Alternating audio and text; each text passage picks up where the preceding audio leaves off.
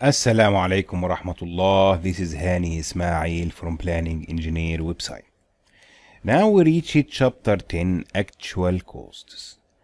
What is the actual cost sheet? Okay, the actual cost, we have here one sheet. We need to store our actual data. This sheet is very simple. However, we need certain information to be loaded in this sheet. So we will be using it in the next reports. So we need to have the activity ID, BOQ ID, division ID, project ID, date, actual material cost, actual labor cost, actual equipment cost, actual subcontractor cost. Then we have here all these one are manual and these two are calculated. The first one is total actual cost, will sum this column, and this month ID will make VLOOKUP for the date and give us the month ID.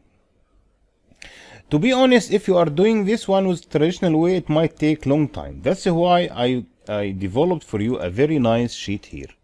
This nice sheet, let's say you are working in stage B, zone 7 or zone 8, building type A3, for example.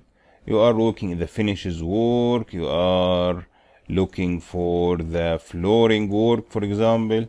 You are working for these two items. Now we can put the data. Let's say we are in 10 October 2020 and we have here 100, 200, 300, 400.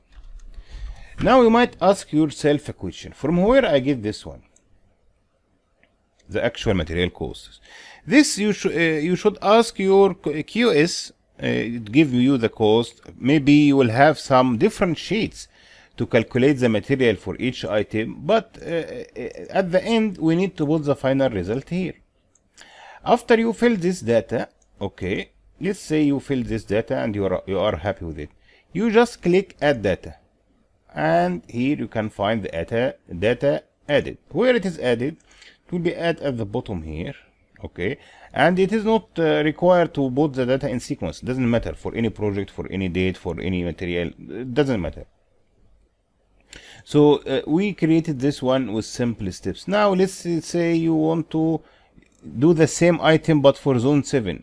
So see how it is easy. Now you can put the data here and click add data, and that's it.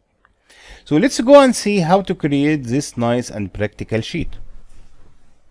So as usual, I will start with empty sheet. I will start importing some data. I will import months. And this is the only sheet I need to physically import because I'm using VLOOKUP. So I'm going to load, and I will call it months. Now I'll load cost estimation also, but I will load this time as a connection only.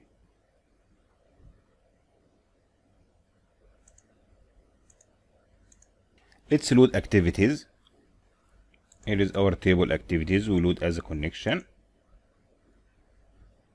Then we will load activity BOQ.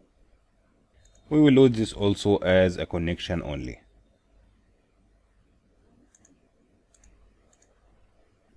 Now let's merge the activities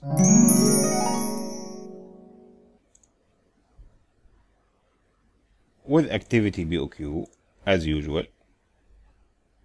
We will link with the activity ID and we will click OK.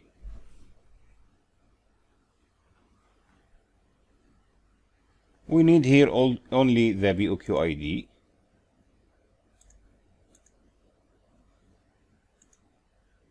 We don't need the schedule cost here, so let's remove it.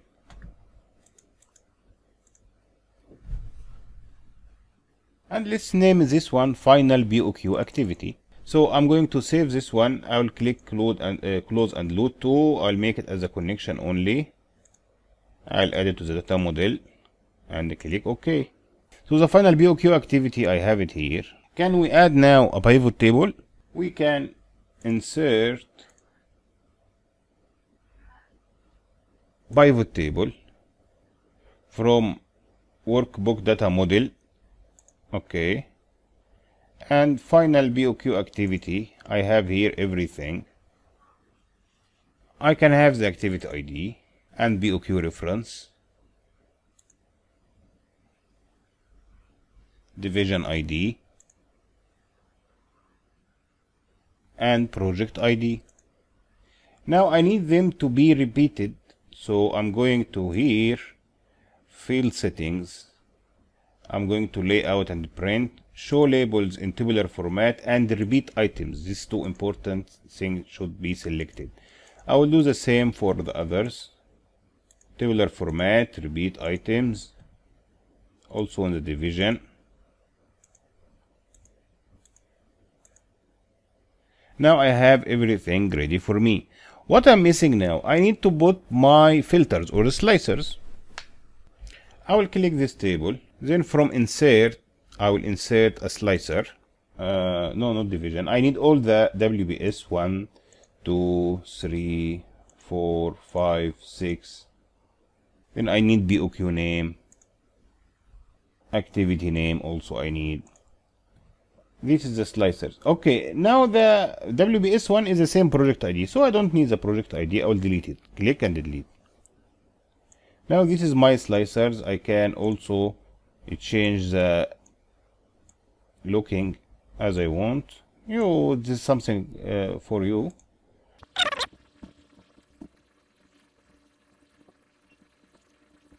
Now one thing here you need to do, I will tell you about it.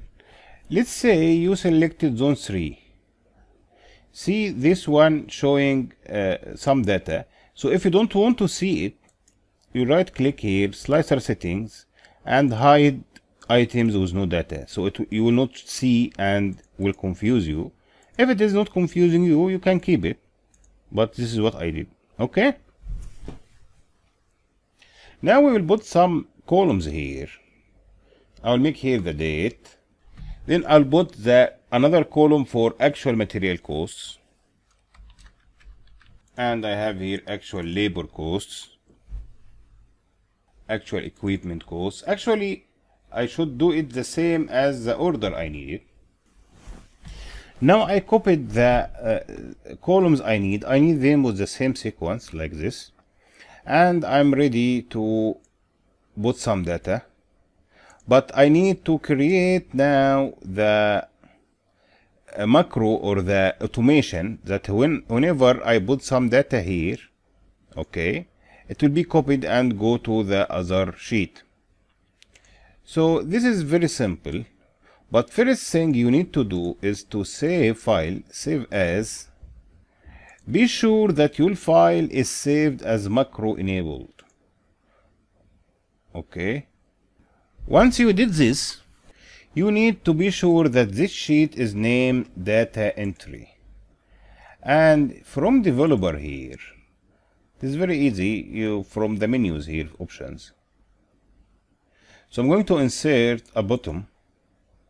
I'll put it here. Then I'm going to right click, view code. And here, let me close this one so it will not confuse us. Now I can see here my workbook. So I'm right click, insert module. Okay. Then I'll give you one sheet, one text sheet. This is the macro. You can right click, copy, and you simply paste it here. What this sheet will do, this sheet will go to this range and select it, and then it will make right selections and down selection. Then it will go to the sheet actual cost sheet, and it will count how many rows we go. Then it will go to the last row and it will paste the values.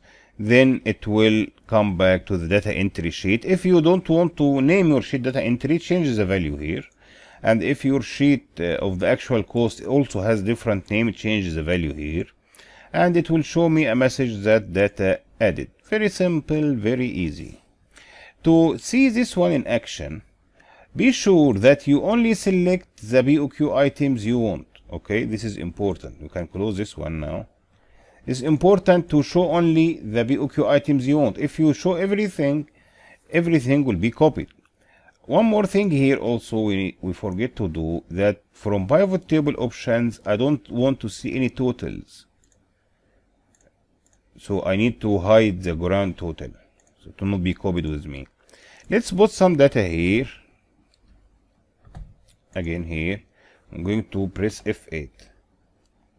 So F8 will execute range A3, will select and select everything. It will go to the Excel sheet, find the last cell, go below it, paste the value, then it will come back to here, select this one, delete, clear, then it will show me the message. Now I need to assign this macro to this button. Very easy. Now I'll click save and close. I'll right click, assign macro. This is my macro add data. I'll click OK. Now whenever I click this button, this macro will be executed. Let's try it again. Let's copy some data from here.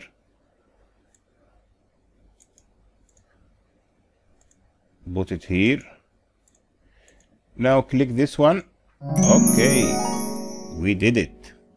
You can change this one by right click, then you can select the text and type what you want.